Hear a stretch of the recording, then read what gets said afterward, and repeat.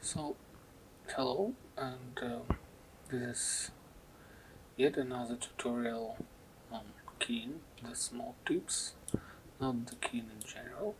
And let's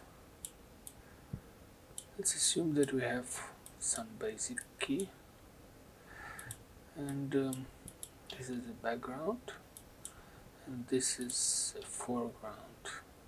So I'll just limit the part of this key. Let's try to pull as much as we can, as much details as we can from this hood. It's a Fury hood, and you see there is very tiny hairs. Well, I did very basic keying setup, which includes the crop itself, the key light. Then I just apply a little blue, and I just create the alpha, and I copy the alpha channel to the dispilled versions of this, and then I just pre-multiply it here. Yeah. As I already mentioned in my previous tutorial, that these sections are basic light warps. I just, we can not use them, but if they're already there, why should we delete them? They integrate our Fury head better to the background. Yeah, so this is just tiny. Oh, this one doesn't work at all.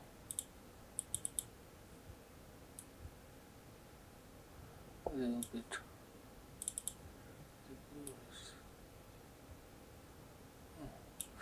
Alright, so but you see the problem that we during the blur and the gradient we lost a lot of this here, because if we compare it to the previous, see how much hair we lose. And this is common sin when you try to get rid of the noise. You have to sort of tighten the alpha, and it just eats out all the small details. So, but how could we restore these tiny black hairs on the hood?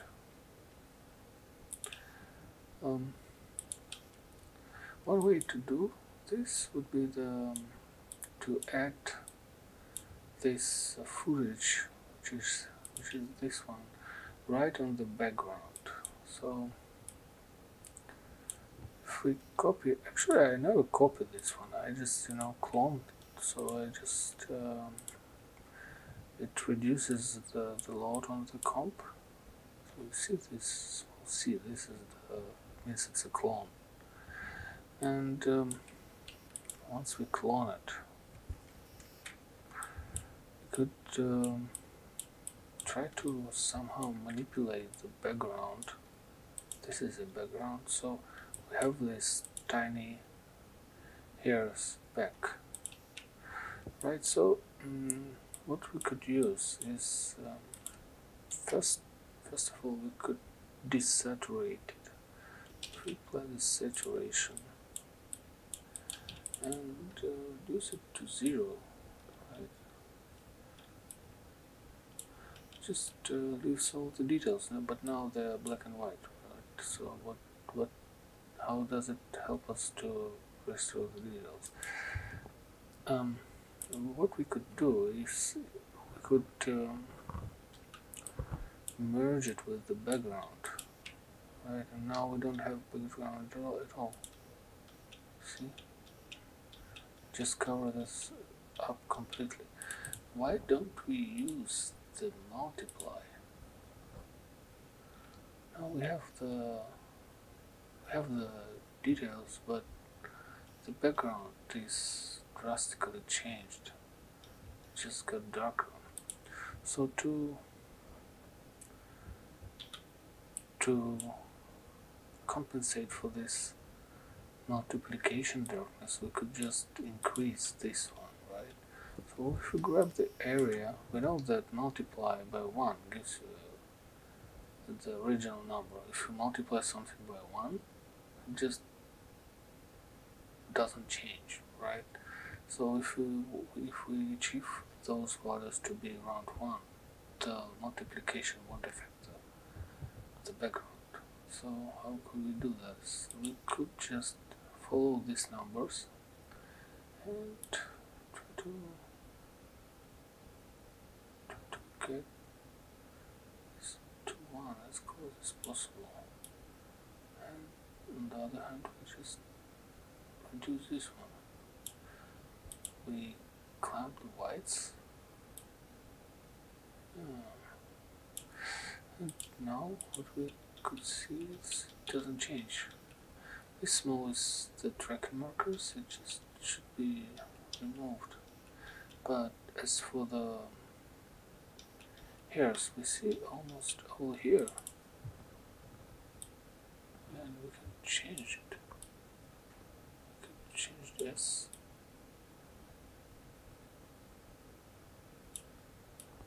So we can make them as many as we like.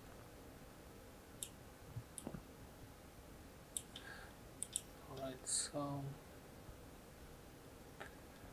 let's have a look on the final comp.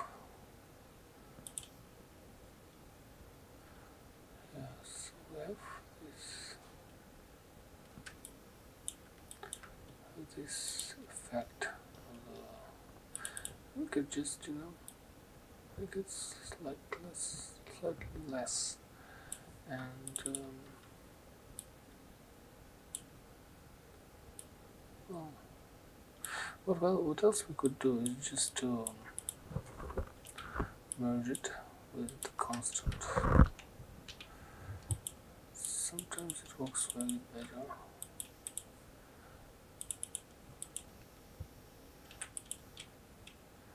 Now we have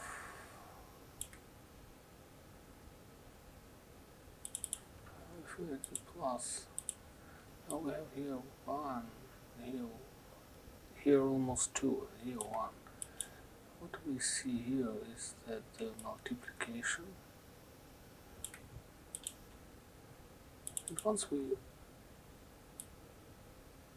reduce it,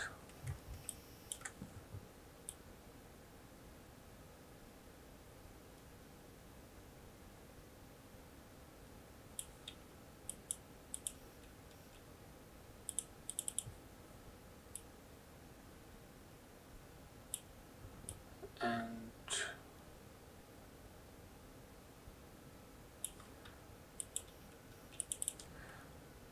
we'll try to use the screen. Here is 1, right? Here doesn't change at all. This one doesn't change at all. So we carefully adjusted the values we get.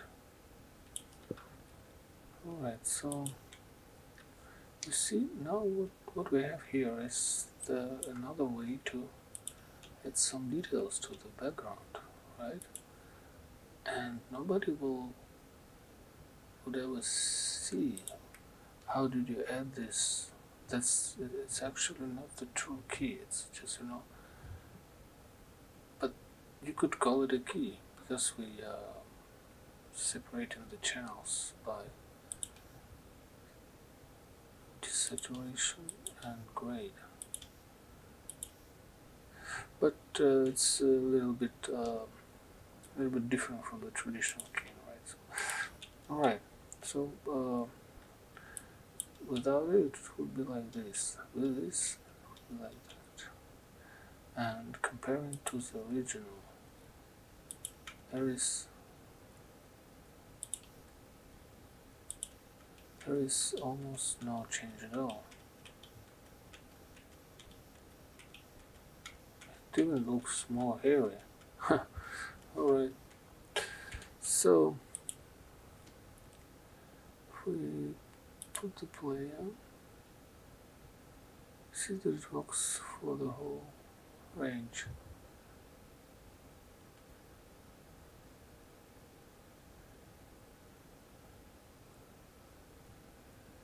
And that's all the hairs back there.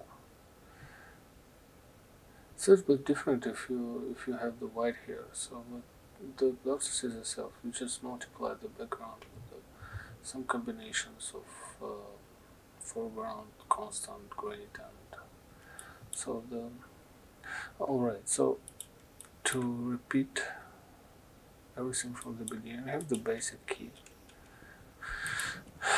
which eats out some of the details, right, to reduce the noise. I put it over the background. Sorry. Put it over the background, and I noticed that there is some details missing. So I just used the clone of the original footage. I desaturated, graded. So you know, there is no rules how much you should grade it. You just grade. You just put everything together and look at the output. And the main rule is that the area which is affecting the most of the background should be white. This means it should be 1. And multiplication by 1 gives you 1, so you don't damage the background. And then I just put it over the constant. It works a little bit better for me.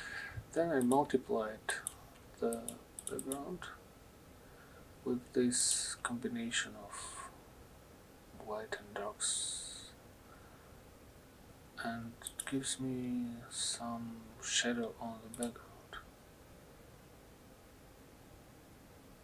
It looks that it's useless, but once you put everything together, you will see that those details just got restored.